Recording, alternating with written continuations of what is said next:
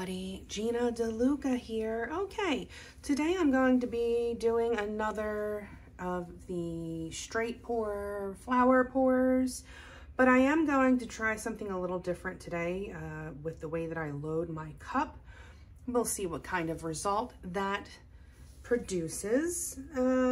So let's talk about the colors that we'll be using for my background slash base coat, which is going to be this color. This is Liquitex Basics Titanium White with a touch of Phthalo Blue by Liquitex Basics and Dioxazine Purple. It makes a kind of a pale periwinkle type color.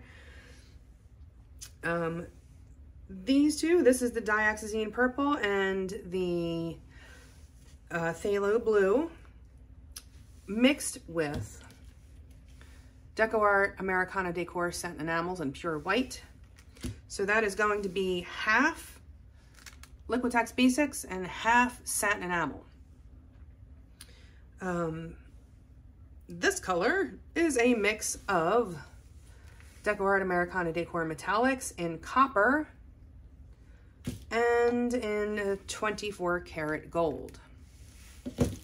All of these paints have been mixed 1 part paint to 2 parts Floetrol, and then that mixture is thinned until I get the consistency that I'm looking for, which is, this is about a 2 on my consistency scale. You can see it does make a mound, but it disappears pretty quickly, and it is making a nice thin even stream off of my stick. If the paint coming off of your stick is thin and thick and thin and thick, if it kind of wobbles a bit, that means that your consistency is inconsistent and you need to do some more mixing. To thin the paints, you can use either water or a mixture of 10% Floetrol to 90% water. If you are a beginner, I recommend doing the Floetrol water mix. That will help to keep you from over thinning. Sometimes if you're using these smaller cups, you know, just like 2 or 3 drops can be too much. And it just seems like having that little bit of Floetrol in there kind of helps. So I used just water, but in the past I have used a mixture of Floetrol and water. You can use either. Before we get started, have you seen the Fluid Art inspiration cards? If you have, you can fast forward about a minute, but if you have not, what we have are 52 cards. There are 42 technique cards. Each technique card has an associated video here on YouTube that gives you all of the information that you need, the exact paint brand, color, consistency, the recipe, and of course the technique, all of the things that I can't fit onto a card. This is a picture of the painting in that video. This box here contains a tip for that particular technique, and here at the bottom you have the color palette that was used in this painting. And then these 2 boxes can be used as the basis of a 2-color palette, or you can build off of those colors. And there are 8 bonus color palette cards. Each one has 5 color palettes. You can use all of the colors or just some of the colors. Mix and match the bonus color palette cards with the technique cards, and you have more combinations than you could ever paint in a lifetime. These are available at my website, ginadeluca.net, and also at amazon.com. This little nifty contraption that I have here comes from paintpourstore.com. And it's a 2-piece thing. I'm only going to be using this piece today. If you would like to get yourself one of these, go to paintpourstore.com, and if you use the code GINA15, you will receive 15% off. And also, I receive a commission at no additional cost to you. I am an affiliate with Paint Pour Store, also an affiliate with DecoArt. Check out the description box below for all of my affiliate links and coupon codes. Save yourself some money and, you know, help me stay stocked up in paint so I can keep bringing you content. So the first thing I'm going to do here is put some paint in my cup. I'm going to do about 2 ounces in my pouring cup. This is a 14, oh, got it on my finger, 14-inch square canvas. I'm going to lay down my base coat. I'm going to try to reserve a bit of this paint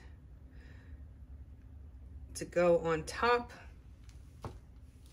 Okay, so you will see I have already covered my edges. This is a custom blended color. It would be very difficult for me to match this perfectly. And the way that I mix my paints, especially when I'm using Floetrol, it can be pretty thin and not give you the best coverage on the sides.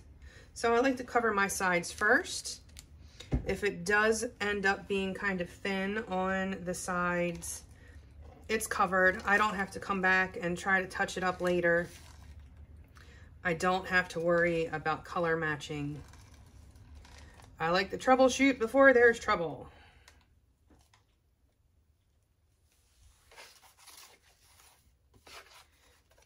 So the reason we lay down a base coat is we want the paints to slide around evenly and easily on the canvas. If you do not lay down a base coat, something has to stick to the canvas first. And if it's not your base coat, it's going to be your puddle that you pour. And as you stretch it out, the paint that is on the edge of your puddle is going to stick to the canvas. And the paint that is in the middle is going to roll over top of your edges. And sometimes you get some really cool stuff happening on the edges, and then you will lose that because you don't have a base coat. Also, if you are using silicone, which I rarely do, but if you are, if you don't put your base coat down first, and the silicone is the first thing to hit your canvas before the paint, it's going to resist the paint and you're going to wind up with these little bald spots on your canvas. If that is happening to you, it is probably because you're not using a base coat. If you are a beginner and you kind of keep running into problems, I have a troubleshooting video that kind of goes through all of the things that could potentially go wrong with your pour and how to prevent them from happening. Be sure to check the consistency of your paint before you put it in the cup. The sauce may thicken upon standing, as this one has. So I will add a couple of drops of water and thin that back out. Even though I just checked these before I started this video, it can just thicken up on you. So you have to be diligent about that.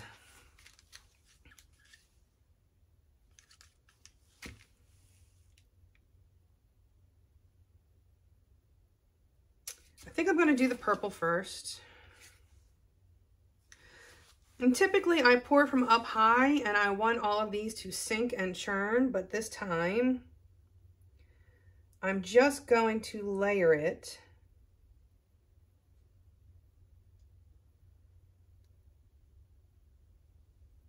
At least these first two colors. The last color, I will allow it to sink.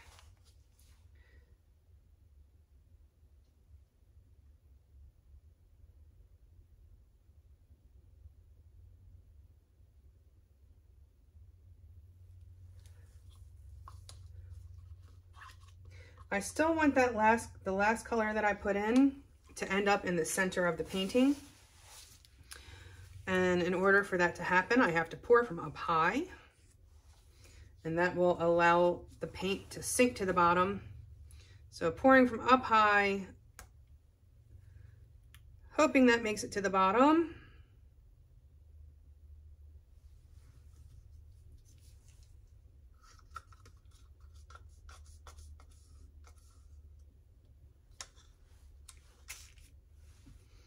And then I'm going to take some of this leftover paint here and just go over top. The paints that have the DecoArt in them, dry matte, and it has a hydrophobic effect. That the hydrophobic effect, basically what happens is, well, I will wait to do that part. What happens is the hydrophobic paints, the paints that dry matte, will push away other paints. All right, I'm going to try to center this.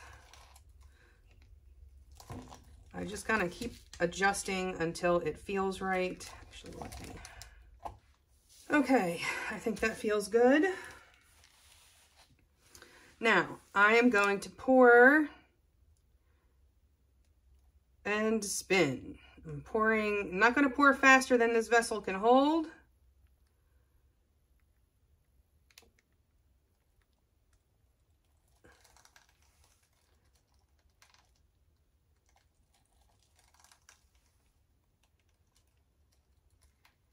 So generally, when I'm pouring into my cup with a straight pour,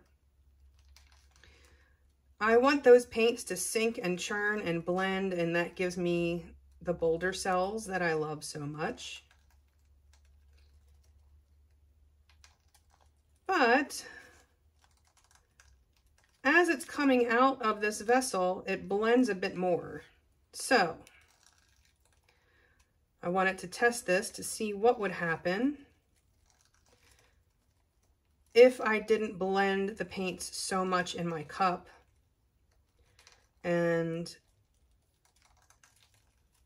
kind of allowed it to blend as it's coming out of the flower maker.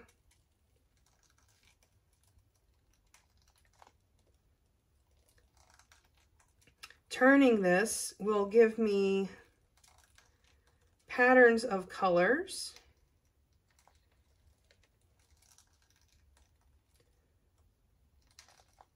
that are more evenly distributed.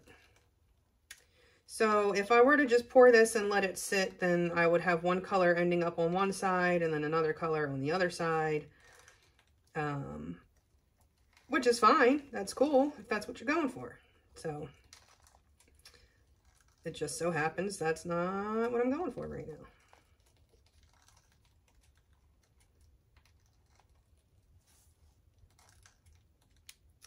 Don't know if that metallic made it to the bottom of the cup.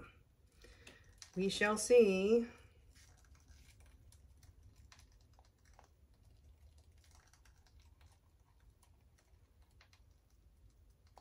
It did, it did. It's coming. Here it comes. Okay. So this will end up being my focal point. This will be the center of my painting. And I'm going to try to give it a flowery effect. So I'm going to do like 1.5 spins, the golden ratio, the Fibonacci, and then I'm going to change directions and do it again. Staying in the center. And this should give me a nice rosette effect, hopefully.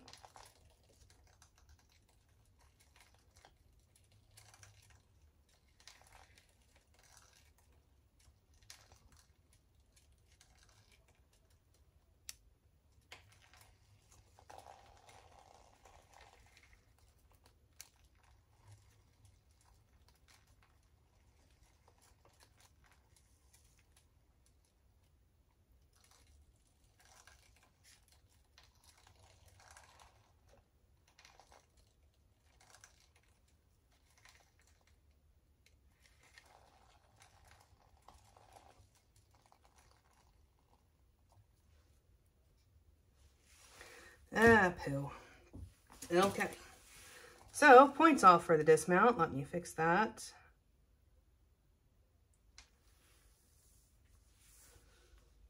Okay, that should be fine. Now, do I want these? Do I want this to come out of this If I spin this now with this still on, what is left inside of here will come out in these little spots. I think I do. I think I do want that this time. So I'm going to give it just a little bit of a twirl, just to let that spill out a bit. And I'm going to touch up these sides a bit. It thickens up a little as it sits, and giving a little extra juice can only help you here.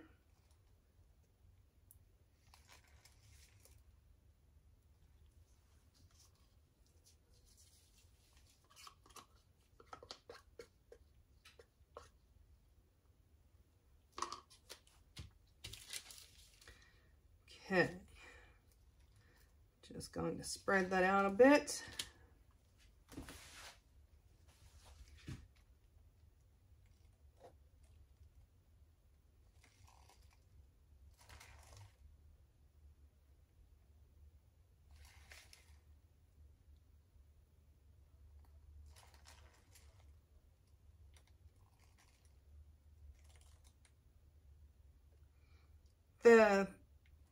Your base coat can start to dry a little bit and get a bit of a skin on it. So if it's been sitting for a while,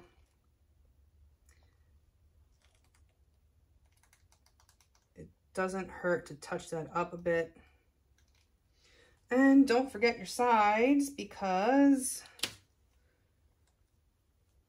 the paint needs to slide over those edges easily. So making sure that that hasn't set up on you is going to help you as well. Just give it a quick once over.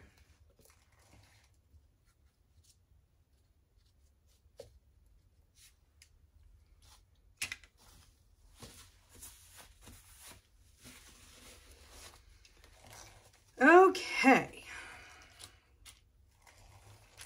So far, this is looking very pretty. Going to give this another spin. Get a bit more of that star action in the center.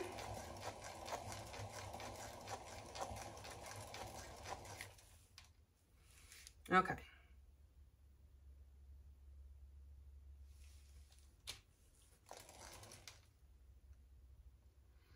All right, now let's see. Looks like I need to push it this way a bit. How you have this centered on your spinner can help determine where it's going to come off the fastest. Think of it like a merry-go-round, like the kind that are in the playgrounds. If you are in the center, you don't really get pulled as much, but if you are sitting on the edge, you get yanked around pretty good. So I can see this is having a hard time coming over this edge. So I will just grab some paint and help that a bit. That will help this come off more evenly.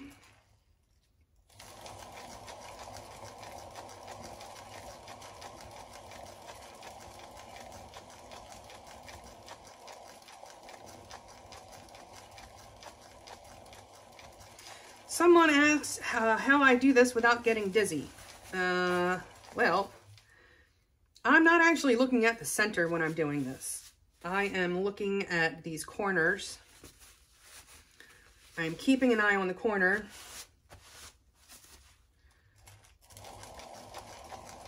Because that is what I'm trying to cover. I am glancing at everything just to make sure nothing's going awry.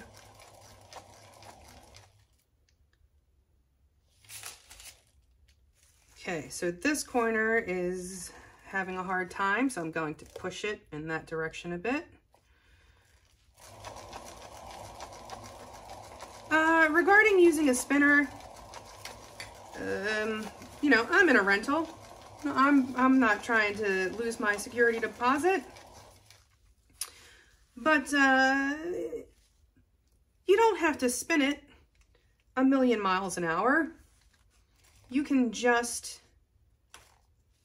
spin it slowly. And as you can see, it's not going out past this corner. These corners are going to be the last thing to get covered. And it's not going out past the corners. It doesn't need to be spun so quickly.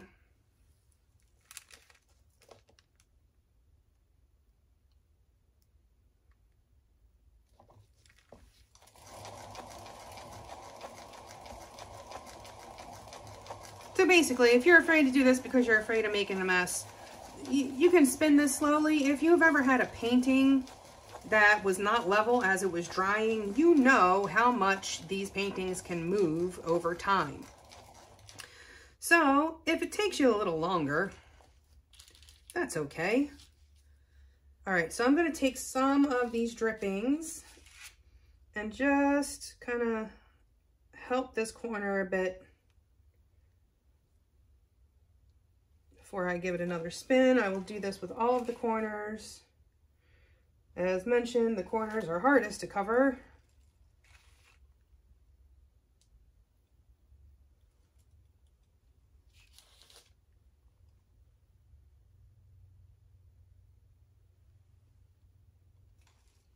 And then when I spin again,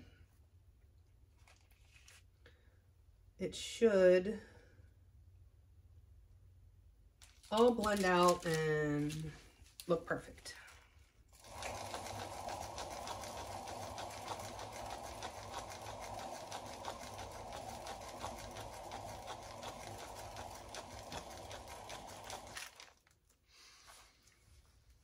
Okay, and typically, you know, I do let these sit for a while to allow the cells to come up before I spin. Pop any bubbles here. This can help create more cells.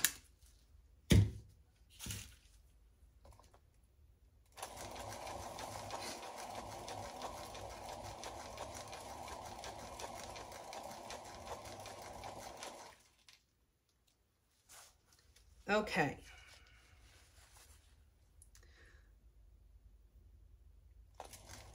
So I have some still beautiful multicolored cells coming up here, but the colors are very vibrant.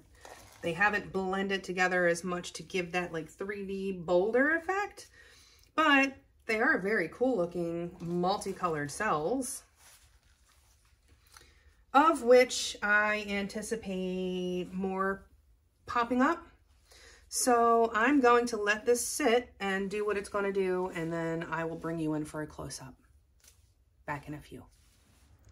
Okay, so here it is. It is coming out looking a lot darker on the camera than it is in person. It has a much softer look than what I'm seeing on the camera here. But some of these cells are really cool. That multicolored, really pretty kind of Mardi Gras in a cell.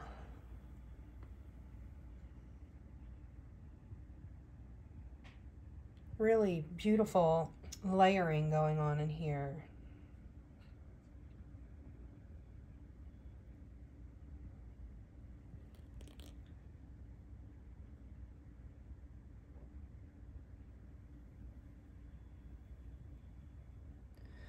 And I love the lines, how that coppery gold ended up in all of those lines. Some really pretty stuff happening.